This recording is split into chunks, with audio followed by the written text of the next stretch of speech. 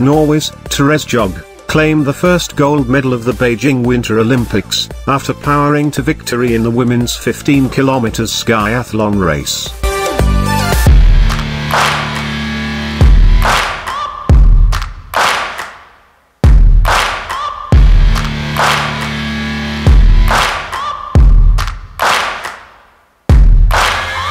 Searching for greatness in a sea of the dying and shameless, a sea of the aimless. I don't wanna be one of the nameless. I'ma wake up with the mindset that one day I'm